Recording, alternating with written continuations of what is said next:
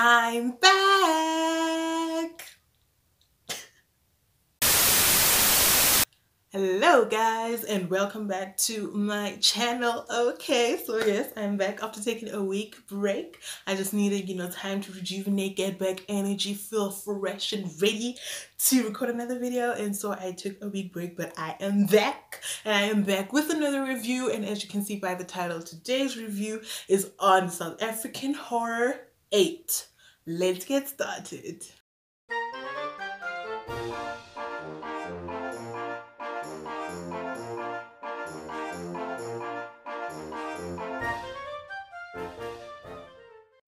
However, before we get started, you'll know the drill. I gotta talk about the storyline, talk about the characters, talk about all of that, and because of that, a spoiler alert is in effect. So for real, let's get started.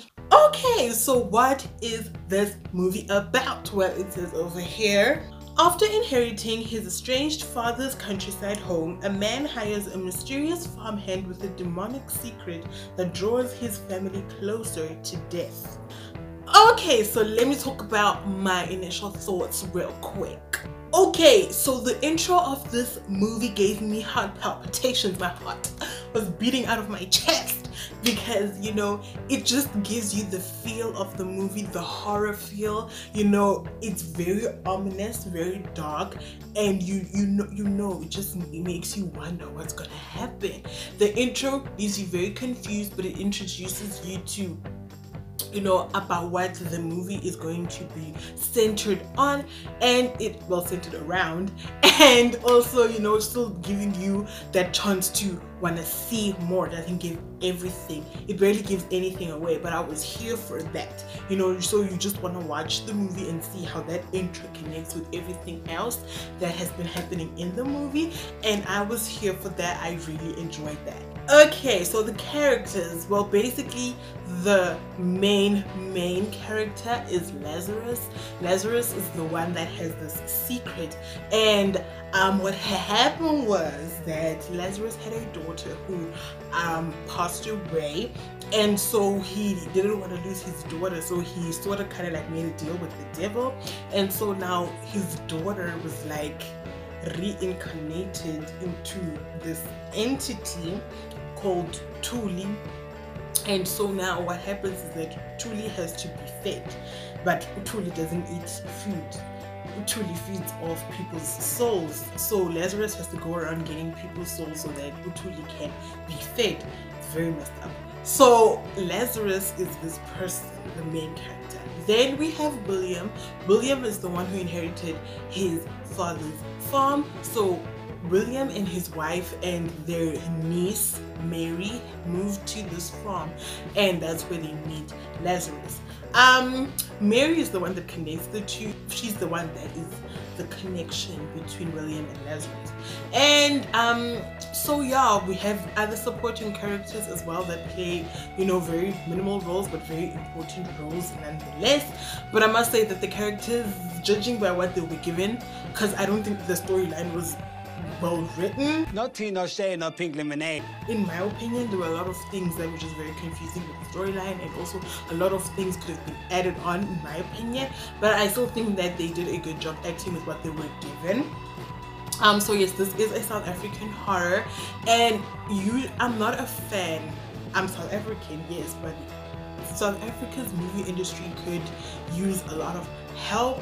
In my opinion, I just feel like our movies aren't as well developed as like Hollywood and stuff like that, but I still think we could work towards that. And so I always have high hopes when a movie's gonna come out, like a South African movie, but I'm always left, oh my gosh, why? Y'all had so much potential, y'all had so much to work with. And I think that 8 was one of those where they had so many things going for them, so many things they could have used, so many things they could have amped up, amplified to make it even more horrific, because it's rated 16, and I don't understand why, because there was hardly anything scary about this, but I'll get back to that. Either way, my point is that the characters did a really good job, and so I was here for that.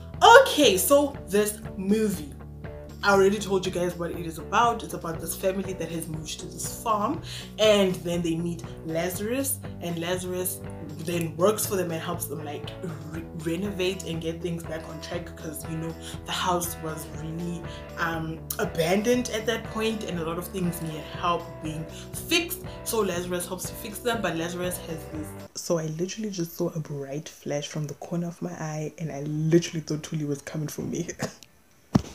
I have no idea what the flash was, but yes, Lazarus has this secret.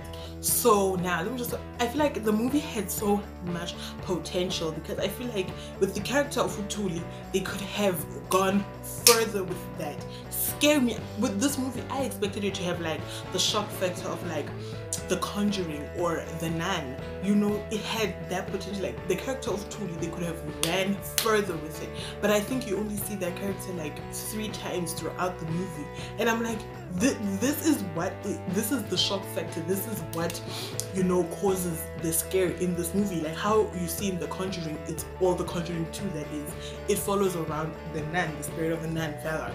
Same as in the nun, it's the same thing. So horrors usually have one character that's the one that brings the shock factor, the scariness to the movie, and in this one it was Thuli, but Thuli was not used to her full potential, and it really made me mad, because scare me, have me shivering. That's what a horror must do. Have me have palpitations, have me beating out my chest. That's what I want. But no, they were like, let's play cute. This was like a PG horror, honestly. Like, I don't know why it was rated 16. It could have been rated PG-13 in my opinion. Okay, so I must say, what a valuable lesson is that a woman's intuition is never wrong, people. Trust us, women, trust us. When we say something is off, okay?